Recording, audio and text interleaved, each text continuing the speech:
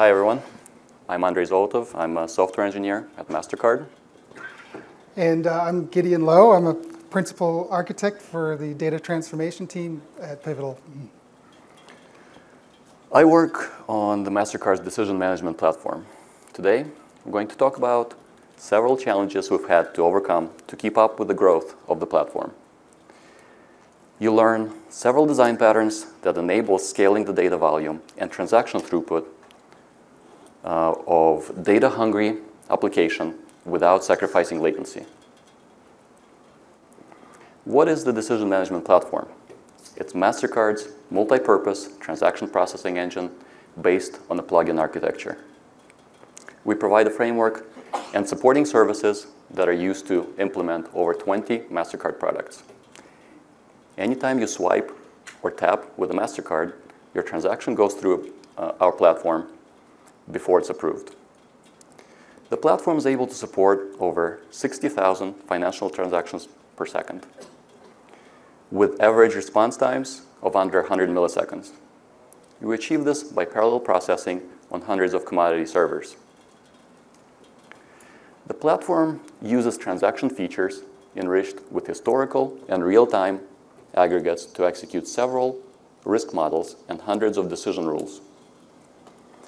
It calculates hundreds of variables in real time and consumes even more offline generated features to evaluate the risk of each transaction.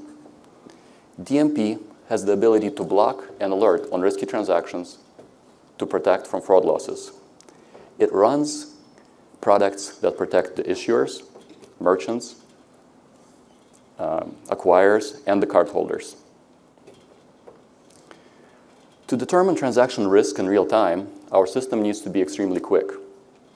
We constantly work on minimizing the response times of each transaction to be able to have necessary resources for the required volume. We try to keep the average transaction latency at around 50 milliseconds to have plenty of room to respond in case any unexpected slowdowns occur. Scaling the services is a fairly well-known problem, but scaling the data is the real challenge. So DMP uses tens of billions of aggregates that get updated and consumed in real time for each transaction. Having many terabytes of shareable data available to the instances is necessary for effective and scalable decisioning platform.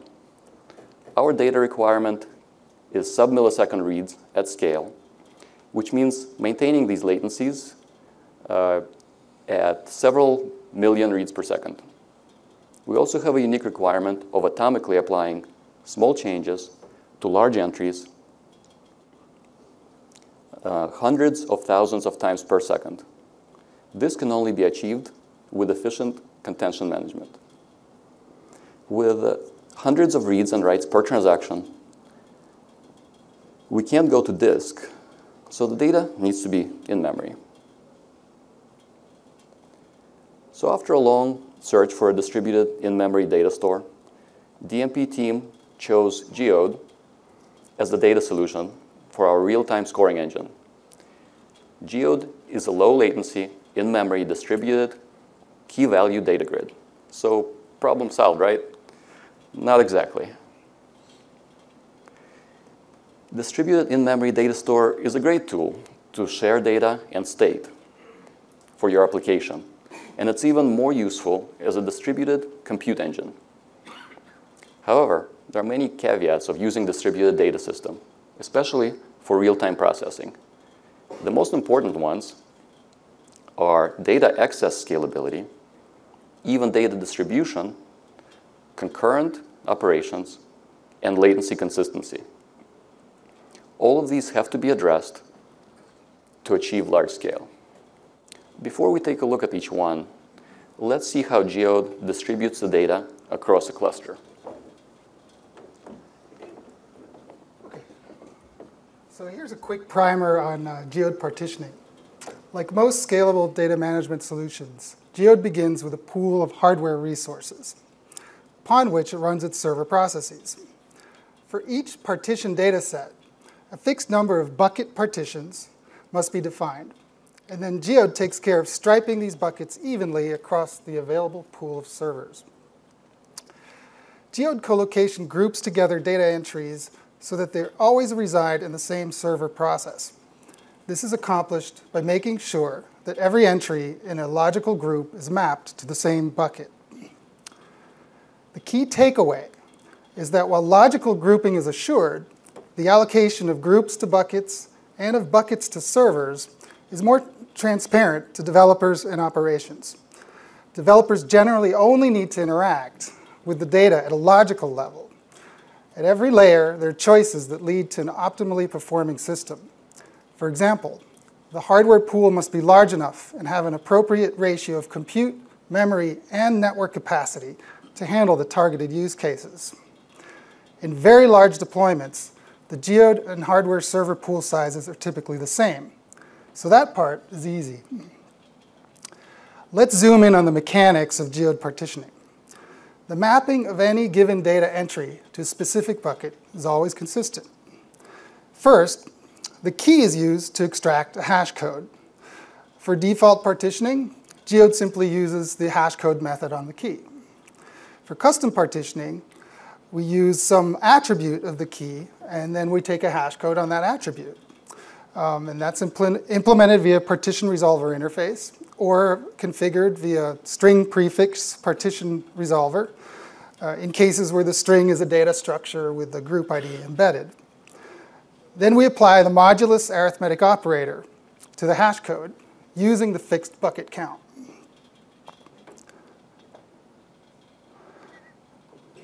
The allocation of buckets to cache server processes is dynamic. Internally, Geode maintains and distributes a map of buckets to servers, the partitioning metadata. And this is used to optimize data-specific request routing. For example, any CRUD or read operation on a partition region entry, or as we'll discuss later, data-aware function execution.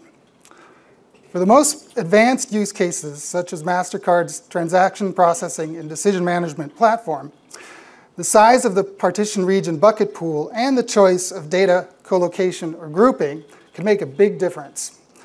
Back to Andrey for a deep dive into some of the partition data-specific optimizations. For scalability of data access, related data should be collocated whenever possible. That means if you have different types of data for the same account, it should all live on the same node.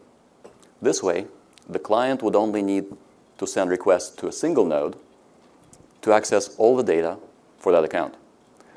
Let's assume we have 100 transaction entries for a particular user account.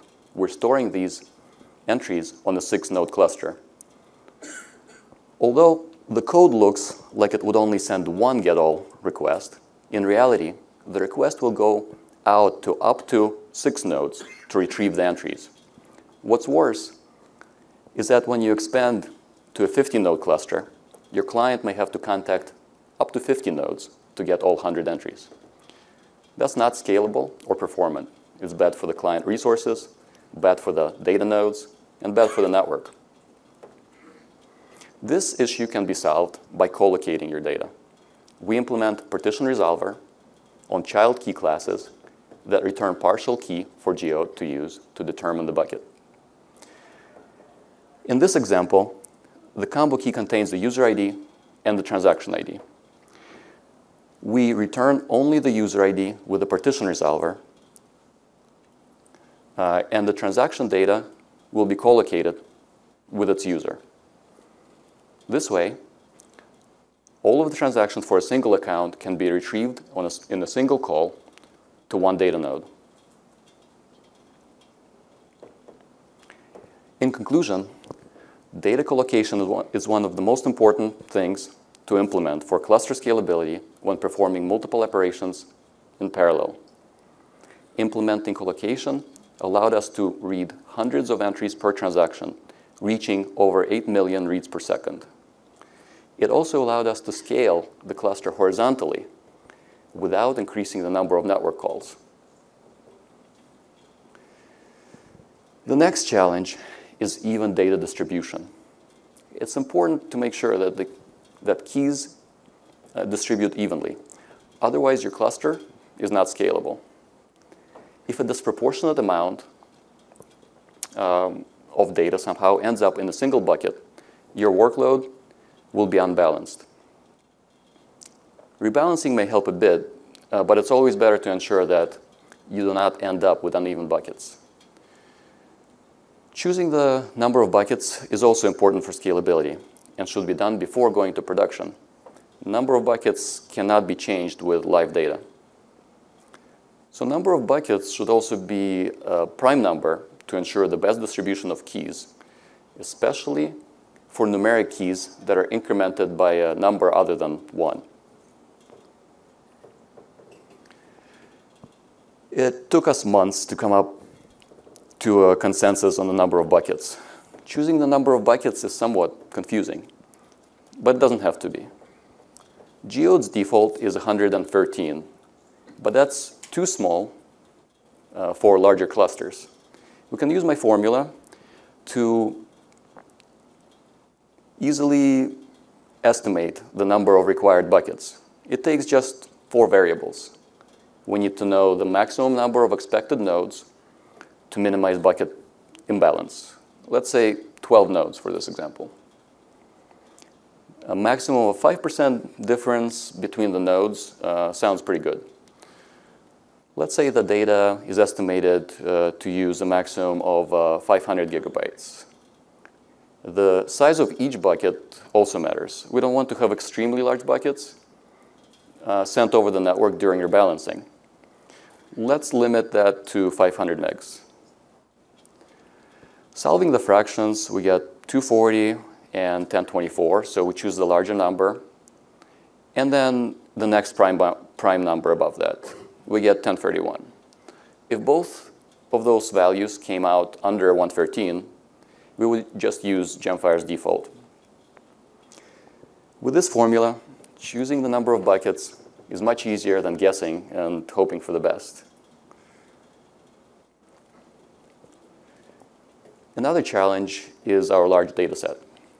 While transaction volume could grow up to 25% per year, data consumption and aggregation needs more than double year over year as data scientists and rule authors devise more complicated models for fraud protection. As data size grew, we needed to add more capacity. As we scaled data clusters, we realized that too many nodes was not optimal for performance, as there was too much network chatter. Also, having large data sets created unwanted GC pauses.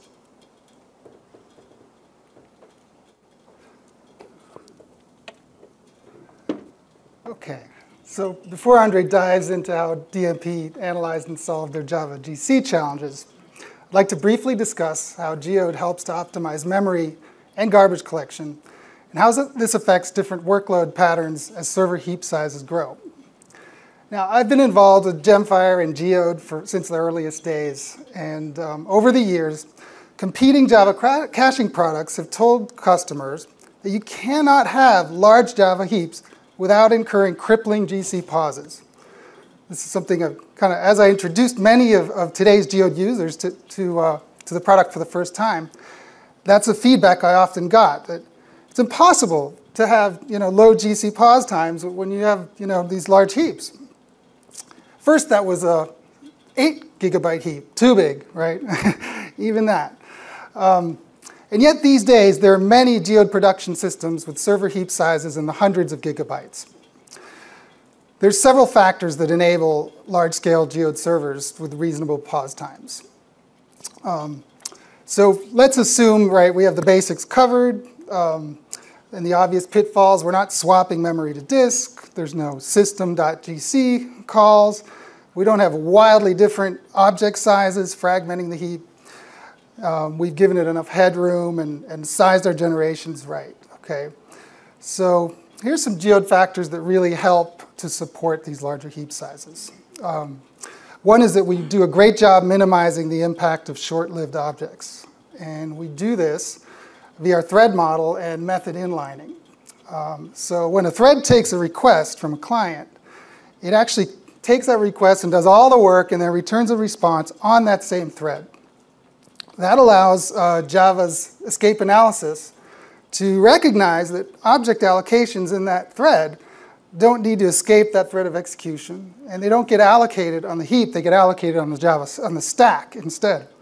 In those cases, there's no GC impact. So that's one thing important. Another is that we use byte array storage for data as our first option, and that reduces the complexity of the Java object graph. I'll go into that a bit more, and provides a number of different efficiencies. So, what is the impact of byte array storage on server-side data? In fact, it really is a huge optimization. It is the default storage model, and it's most efficient when there's no server-side code. So, without any server-side custom code, GemFire servers are actually these amazingly efficient byte array managers. And you can scale them very easily to very high rates and large data because what's happening in the Java heap is actually quite simple compared to other cases. So in those cases, clients can really read and write data at high rates with maximum efficiency. And it greatly eases the GC workload since most of the heap is filled with the simplest possible object type, a byte array. And each one of those is a final leaf node in the overall in-memory Java object graph. And we actually greatly ease I/O overhead because data is already in on-the-wire format. It's also on the on-disk format. I mean, what could be better for interacting with input streams and output streams than byte arrays? However, if you add custom server-side logic that interacts with the data, then you've broken that minimum overhead state, as code usually deserializes data to interact with it. So you either have to deserialize on demand, or you have to deserialize eagerly when you get the data. Both of those are expensive, and they both increase the overall object count in the graph, and just the garbage collector has more work to do. And it also, if you store deserialized, it increases the amount of memory that it takes to store the data. So, what is the worst case scenario for large heap Java? Think about these factors, right? It might look like this. One thing that would be tough is a lot of different object sizes, right? Memory fragmentation. Which causes the concurrent mark sweep to have to defrag. That's a big stop the world pause, for example, or cause allocation failure in G1. It's a factor in all garbage collectors, all the ones that use spaces. A high cached object churn rate is also very tough, right? It causes high pressure on all the generations and more GC workload. Even worse is if every operation, or most of them, read, modify, and write all in one. And you're deserializing, you're changing, you're reserializing, you're sending it out. It increases the work that has to be done. So is the size of the heap a factor? No. I'm going to go out on a limb. It's not. Not directly, anyway. This is a misconception. Large heap sizes don't have an inherent disadvantage. It's the size and complexity of the overall object graph that has the largest impact. Remember that the non-concurrent marking phase, pause time, in concurrent mark sweep grows as O to the n. It's a linear increase with the number of objects, not the amount of memory. And then complexity, right? The more references you have to manage, especially as objects are promoted through generations, the more work the garbage collector has to do during non-concurrent phase, during the pause phases. So, excuse me. So really, if you add logic execution on the server, and then you have to either store data serialized and deserialized on demand, or store it as POJOs and increase that complexity, you've kind of gotten to the state where if you add all these things together, That's probably the worst case scenario. And on top of that, you need aggressive low latency and low jitter. This is exactly the use case that Mastercard has encountered. And so let's see how they analyzed and solved this problem. So we can scale horizontally to some extent until running into issues. We can also scale vertically by adding more RAM to each node. But then we start experiencing unwanted garbage collection pauses.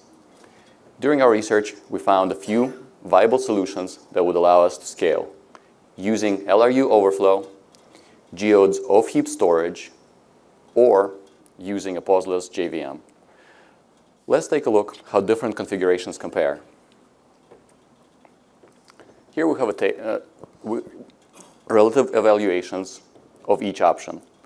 This applies to our use case, but results may vary depending on the cluster workload. We start out with vanilla configuration and large heaps. Unfortunately, out-of-the-box settings could not work for our workload, as GC pauses get too high for low latency applications. Long JVM pauses could cause the nodes to be evicted from the cluster on the first garbage collection. This makes the cluster very unreliable and response times completely unpredictable. The next idea is to have a large number of smaller nodes. When we scaled horizontally, eventually the system didn't do too well with a large number of client and peer-to-peer connections. A large number of connections is not good for the system and network resources, so you could count on the cluster being unstable. First viable option was to use asynchronous persistence with overflow, where Geode starts evicting last recently used values from memory. This way, you can store a lot more data in each node without having lots of RAM. If you have fast flash storage, this actually works fairly well for certain applications. The most accessed values always stay in RAM, so the disk latency is only incurred on reads of evicted values that haven't been accessed for a while. Using eviction is not the fastest solution, though, as it does incur higher latency reads from disk, but is the cheapest solution out of any. One interesting thing we found while initially testing overflow was that it was unbelievably fast, just a tiny bit slower than not overflowing any data at all. So it turned out that because we had lots of free RAM on the large test machines, the operating system was using all of the free memory as file system cache. So all of the overflow data was actually being written to and read from RAM.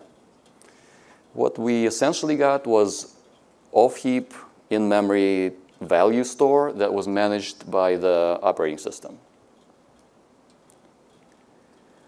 The next option is Geode's off-heap storage, which utilizes a large amount of raw memory that garbage collection does not see. Geode manages the memory blocks itself to store the values where they do not affect garbage collections. Unfortunately, I have not had a chance to test this one out, but Gideon advises that performance would be pretty similar to LRU overflow with file cache. So who here has experience with GC tuning? And how many of you enjoy doing it? All right, the problem with all of the choices we talked about so far is that the large number of keys still require somewhat larger heaps, even if the values are not on the heap. Transient objects could also cause lots of churn, triggering young GCs that hurt latencies. The solution that we actually implemented was to run Geode with large heaps on GVMs with pauseless garbage collector. The only available option right now is Azul Zing. The best thing about it is that it doesn't require any GC tuning other than giving it as much memory as possible. It will be interesting to see how Oracle's new Z garbage collector performs for our use case, but it's not yet quite mature for production. Although it's not pauseless, it is specifically designed for large data sets. All right. In conclusion, after scaling vertically and horizontally and implementing garbage collection solution, we were able to grow the clusters to 40 terabytes without sacrificing latency by using the pauseless garbage collector. So now that we've figured out how to store many terabytes of data in the cluster, we start using it more and more and hit another bottleneck. This time it's on the client side. We have way too much data for the client to effectively pull it over the network and process in series. It takes up significant CPU to deserialize many entries at high TPS. For intensive data processing, we can actually offload the logic by utilizing the free CPU on the geode cluster itself. So how do we parallelize the logic and reduce the network load? Well, when you have many large values needed for a single transaction, the best thing is to distribute the logic on the cluster. Pulling lots of data to the client for processing is way too slow. So the solution is to do the opposite. We execute the logic where the data lives using distributed functions. This has several benefits. It parallelizes execution, reduces load on the clients, and minimizes network utilization. Let's take a look how that works.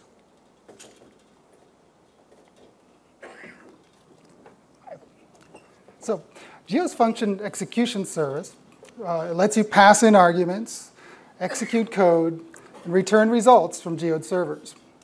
In many ways, this is analogous to stored procedures in a traditional relational database.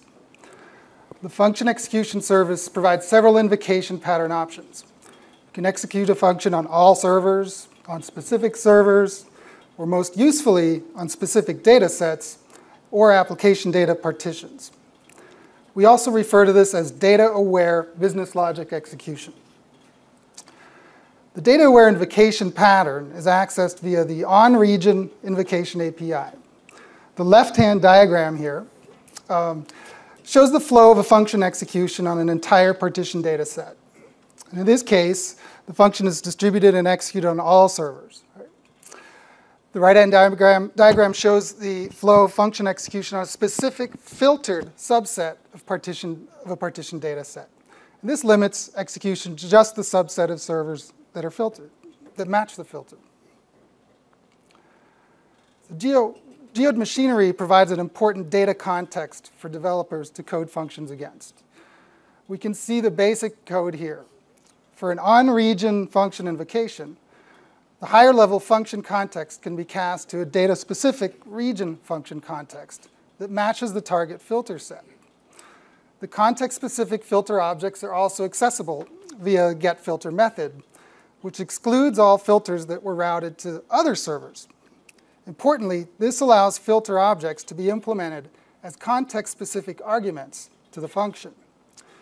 Note that the with-args method that comes with the service actually only provides a way to enter global arguments that would be provided everywhere. So subsequently, custom user code can access the local data more efficiently. And if you implement optimize for write on your function to be true, then all write operations are also optimized and require to wait for only a single network round trip for HA replication.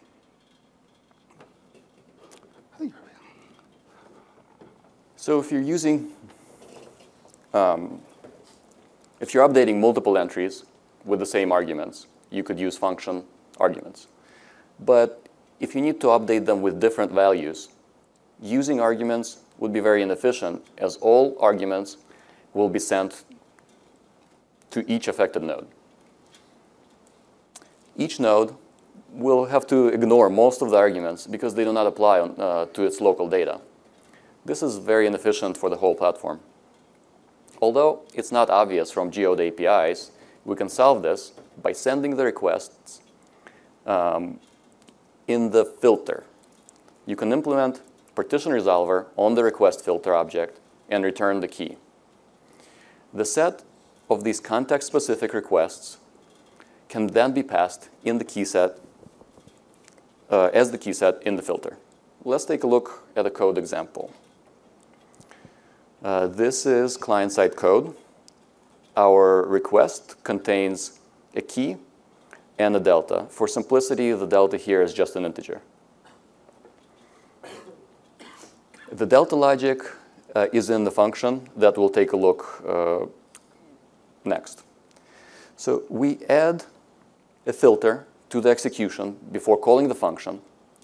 The trick here is that instead of the keys, the filter contains requests. The function call will be sent only to the nodes that have the entries for the specified requests. In addition, only the requests that need to go to the specific nodes will be sent. This wouldn't work using simple arguments as they're global. The function is then called by name for fastest execution, since it's already deployed on the cluster. Let's take a look at the update request to see how the filter works. So this is a generic update request that can hold any type of key and update object to apply to the corresponding value. It implements partition resolver to tell Geode where to route the function calls. In this case, we want the request to be routed by key. Let's take a look at the function itself. This function will be executed concurrently on multiple nodes. Geode function interface provides function context with arguments and the data-aware filter. In our implementation, the filter contains the request specific to the node that the function is executing on. We iterate through the set of requests and process each one. More on that in a minute. Then we send the result back to the client. So the function we just looked at distributes compute on the cluster, but we also need to update data in real time so the next transaction has immediate access to the latest data. We need to make decisions with completely up-to-date values, which means if two transactions that approach an authorization limit come in at the same time, one needs to be approved and another declined. We have to handle concurrency for this to work. The function code is pretty simple, but the logic of processing each request is what actually allows concurrent delta requests from numerous clients. We have to briefly lock the key to be able to apply the deltas without collisions. Unfortunately, we cannot use optimistic concurrency because the redundant puts take a relatively long time. Within the lock, we do a get, modify, and a put. Even though the logic is different when the value is not found, it still completes the operations on an entry within the lock. After the lock is released, we can run more compute and generate a response to send to the client. Just a note here, each thread should only lock a single key at a time to prevent deadlocks. So we just used distributed function to enable parallel updates. We sent request in filter to minimize the load and locked each key while applying the updates. But there's still a problem. The redundant put inside the lock takes a relatively long time due to network I/O if the value is large. We have to implement delta propagation to pass the change along to the redundant copy to avoid sending the entire value. So a quick primer on Geode's Delta API. So I mentioned earlier that reducing the overall heap memory object count provides some real GC pause time benefits. It's easier to scale the overall memory if the working data set is coalesced or grouped into larger objects, and thus a smaller number of them. However, the larger an entry value object, the more expensive an update operation becomes. And if small items in the group data are updated frequently, then most of the network and disk I/O resulting from persistence in HA replication may be wasted. To prevent this problem, Geode offers the Delta API. This allows developers to reduce the on-the-wire update size to only include what's changed. And the efficiency benefits increase as the size of the overall entry value object increases. In some ways, this is like a SQL update that only modifies specific columns and only for a single primary key record. It also optionally reduces memory churn by applying the delta directly and leaving it unchanged, leaving the unchanged data as is. Although to do this, you have to be careful about managing concurrent reads and updates, since the value isn't isolated by making a copy first. The main trade-off with deltas is that the developer is responsible for implementing the logic to track, serialize, deserialize, and apply changes. Let's look at how the DMP system implements Geode's Delta API. Here's an example of processing a single request with delta propagation. Instead of applying the delta directly to the value, we now call apply delta on the delta value object wrapper. When the value doesn't exist, we initialize a new one. Otherwise, we call apply delta, specifying that we want to propagate the delta to the redundant copy. Here's that delta value object. For simplicity, the obvious methods are not shown. So to implement the value that supports delta propagation, we add a delta object. We implement delta interface with 3 methods. HasDelta just tells Geode that the delta exists. We return true if the delta is not null. ToDelta method serializes the delta to send to the redundant node. And from delta, deserializes and applies the delta to the object. Our apply delta method has an option to set the delta in the value object, so it will be replicated to the redundant copy. Rewinding a bit, here are some of the results of filtered requests and delta propagation. For our use case, implementing context-aware arguments resulted in a 95% reduction in network traffic between clients and server nodes, along with 50% latency reduction and 40% reduction, CPU reduction on the Geode servers. Delta propagation resulted in an additional 50% reduction in peer-to-peer network traffic and helped latencies by eliminating the need to send large objects over the network.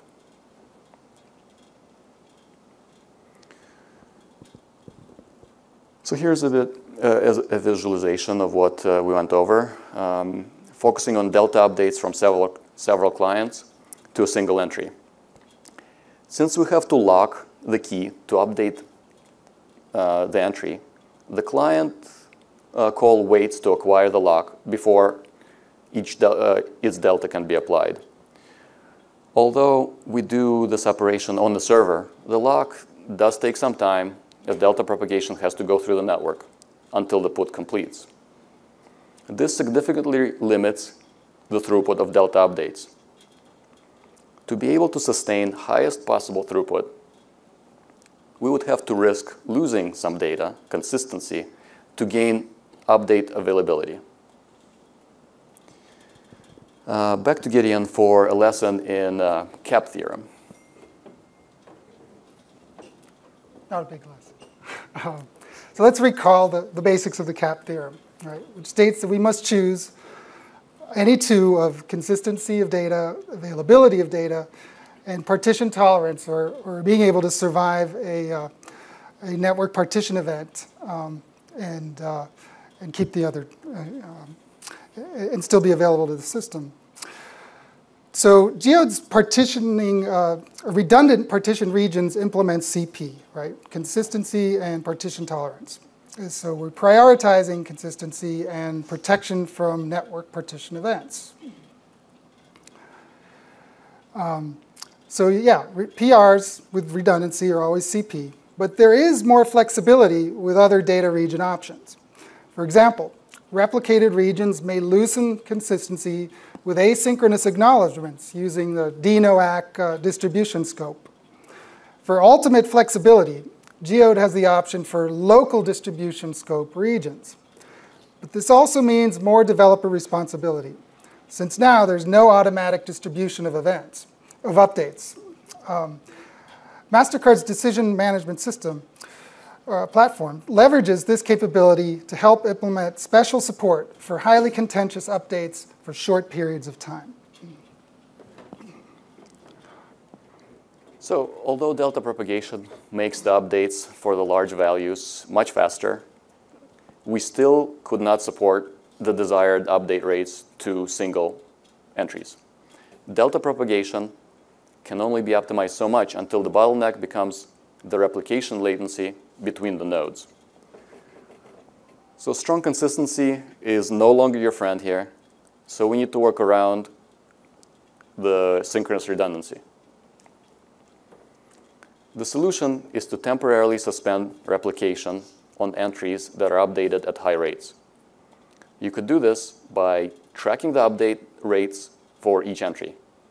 When a high rate is detected, we put the entry into a local region on the same node that has no replication, no partitioning, and no redundancy, and no persistence. You then have a timer task that takes updated entries and puts them into the partition region at a predefined interval. This task also removes local entries that have been idle for some time and are no longer hot. Here's an illustration of delayed redundancy. This greatly reduces network traffic, as we only replicate the entries at a scheduled interval of 1 second. All of the delta updates happen entirely in memory without incurring any network bottlenecks. If a node fails, we will miss up to a second of updates, but consistency is always retained on the partitioned region. For this use case, the risk of missing a small fraction of updates is acceptable to be able to support extreme throughput. So in conclusion, we have cheated synchronous replication by applying deltas in the local region and flushing to a partitioned region at a scheduled interval. We went from being able to support under 1,000 updates per entry to supporting extreme concurrent update rates to over 100,000 per second. In summary, today we talked about the challenges of fast big data and design patterns to keep ahead of the rapid growth. We explored the different ways that large amount of data can be stored on Geode clusters. We learned an efficient way to distribute the data using collocation and how to run compute on the data using distributed functions. We optimized how the data is updated and replicated using delta propagation and utilized delayed replication to enable extreme concurrency. So we hope everyone learned that working with real-time data doesn't stop at just standing up an in-memory data grid, but continues in many directions to ensure stability, performance, and scalability. Thank you.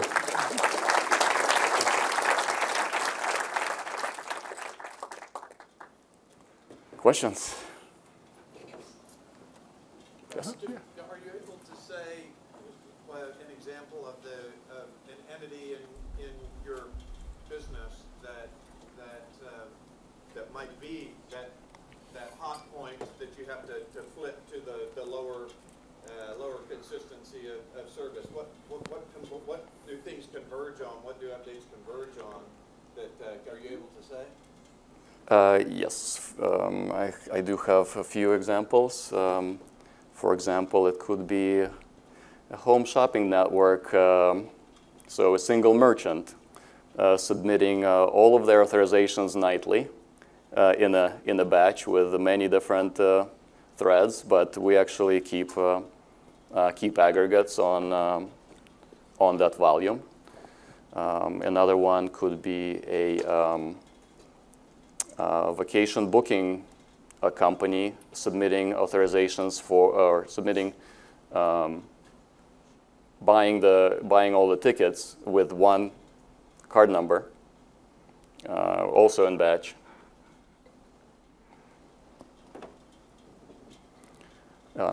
And also higher level aggregates, such as merchant level, like big merchants like Amazon, or region level aggregates would incur also this pattern. Yes, in the back. Yeah, so your calculation for, I think it was number of buckets, said you had to go to the next prime number. And I'm just wondering why, can you expand on why that? So the question is, why do we need to use a prime number for a number of buckets? That's, in the example there, we had, if you have an integer or a long as your key, or any number, and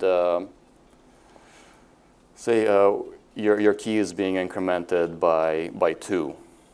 And then, so all of your keys are going to end up in even buckets for that cluster.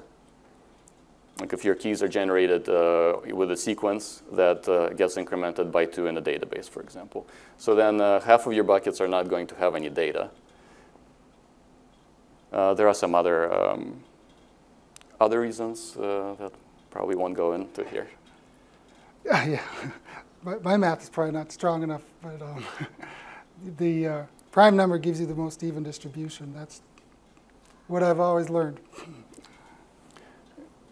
And can you give us the idea about your cluster configuration? Because this is all about, like, I mean, in-memory bit.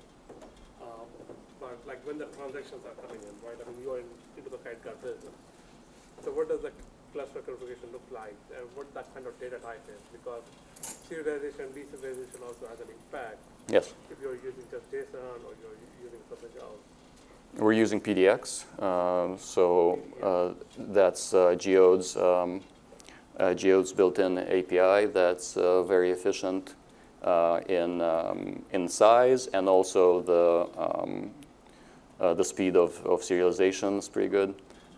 It externalizes all the metadata to a separate data store, so that your serialized byte array is the smallest possible.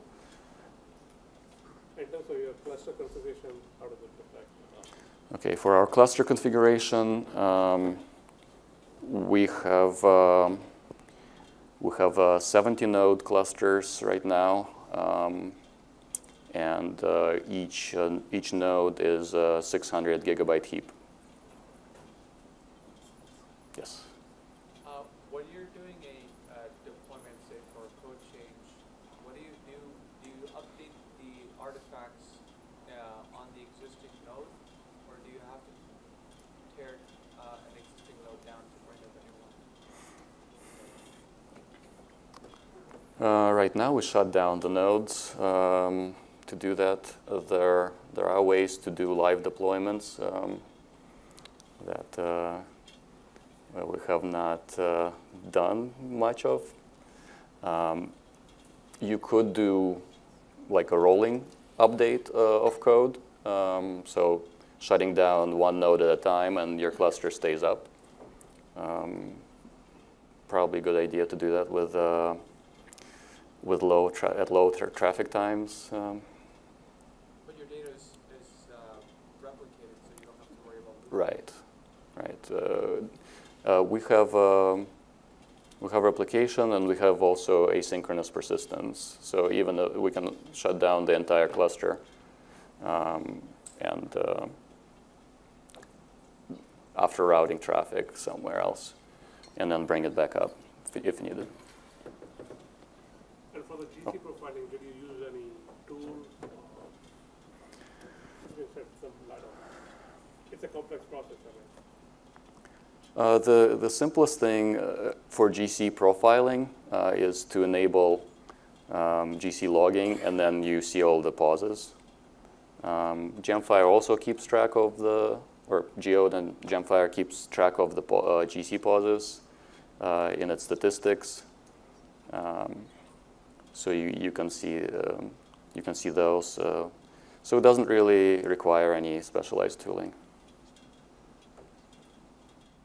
Yes. You talked about your partition regions and your structure to make sure that you get even distribution by increasing the bucket size. But again, that's part of like on the transactions that make up that co-located data. You could have one customer has a lot of transactions, right? Get skewed or anything like that. Scenarios like that. With the May have 50 transactions and might have a propensity on that server to have more customers like that. Yes, it really depends on your data set. We do have obviously entries that are bigger than others, but we don't store individual transactions. They're all aggregates, but it is a possibility. Now, if you have billions of entries, it pretty much evens out anyway. Scale helps. There. Yes. Are there scenarios where you have to warm up the cache somewhat? So we, I guess we don't quite use it as a cache. It is a primary source of truth for a lot of things. Not the primary, but some of the data gets loaded in the batch process, and some of the data gets generated from the transactions itself during real-time processing. So there's no warm-up for our system. But at a system restart, it's pulling all the data from the Geode disk stores. And you can configure it to populate the values immediately at startup in RAM, or lazily load it from disk afterwards while it starts up. I think you can configure it not to load it at all from disk, so then it will read it from disk as needed.